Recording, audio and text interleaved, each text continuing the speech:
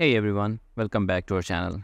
Today we are diving into a super useful Python project, extracting data from PDFs. Let's get started. First, let's take a look at the PDF we'll be working with. So I have 4 PDF invoices here. Keep in mind that all 4 PDFs have a similar structure, which is essential for this code to work. We need to extract specific details like invoice number, the bill to name, the total cost, and the item description. If I open another invoice, you will see that this has a similar structure and should work with the same code. To do this, we'll be using pdfplumber library in Python. If you have not installed it yet, you can do so by going to your command prompt by doing start, then typing cmd, pressing enter, and then running pip install pdfplumber in your terminal. If you do not have Python installed, I will add a link to installation of Python, which is very simple. Let me create a new VS Code file and let's start coding. So let's start by importing our necessary libraries, which is pdfplumber and re, which is for regular expressions. So add some new lines here. I'm doing that by pressing B, which adds a new line. The first thing we will do is we will add the location of our file. So let's declare a new variable called loc for location, and we put the location of our PDF file in it. Keep in mind to add an R before the file location, as Windows is unable to access the path using the backslashes. We can also convert these to forward slashes. So next thing we will do is we will open up the PDF using pdfplumber.open, and we are using a with construct, which is a context manager. What that does is as soon as we are done with the code, it automatically closes the file itself. From the PDF, we will access the first page for now. We do that by doing square bracket 0 for first page, as Python is 0-based index. The next thing we will do is we will save the text from that page by doing page.extract text.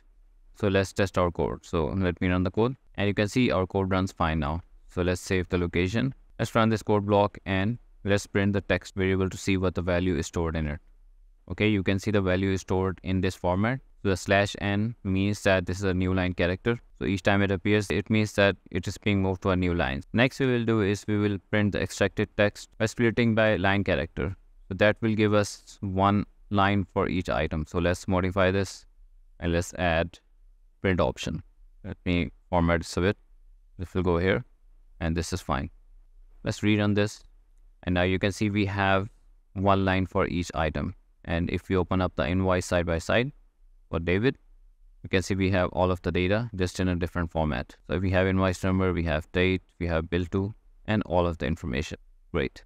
Now we have the text, we need to extract specific information. We'll be using regular expressions to find this invoice number, bill to name, total cost, and item description. Here's how we can do that. Let me add the code first and then I will explain. For extracting the invoice number, we will use re.search, and here we will use invoice number, and then we will add a regular expression, that is /d+, which means that this will find one or more digits. You can actually test regular expression as well. There are specific websites that let you do that. So here it will give you an explainer as well. So invoice number matches the character's invoice number literally.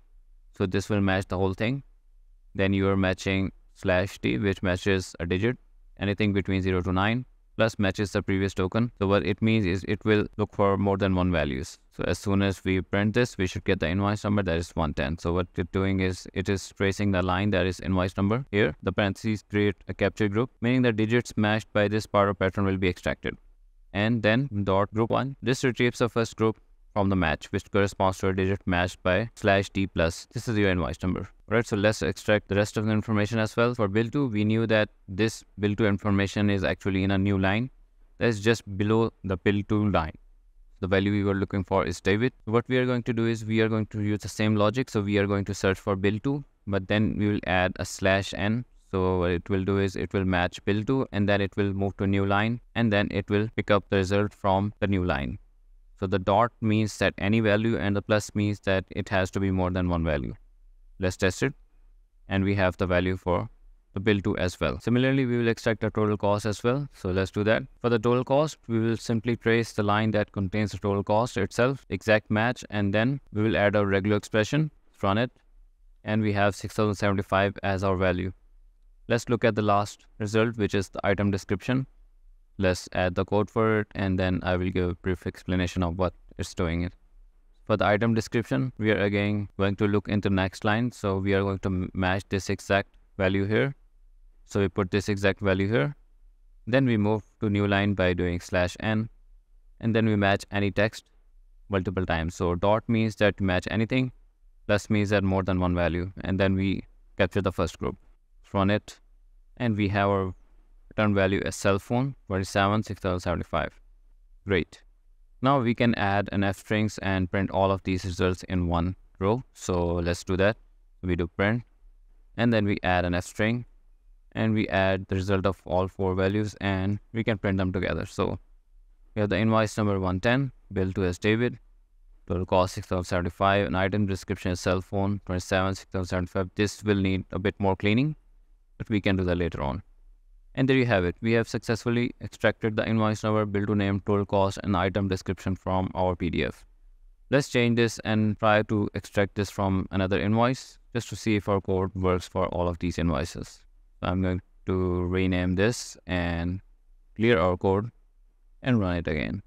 Hopefully this should still run. So let's run all, and we have our desired value, which is information that we needed. So let me open this side by side for checking. So invoice number is 107, bill to is Herman, total cost is 110,000, and we have the item description as television 90 and 110,000. Again, this needs a bit more work, but that I'm going to leave up to you. I hope you found this tutorial helpful. Extracting data from PDFs can save you a ton of time, especially if you're dealing with large volume of documents. Enjoy the video. Don't forget to like, subscribe, and hit the bell icon for more tutorials. Thanks for watching. I'll see you in the next one.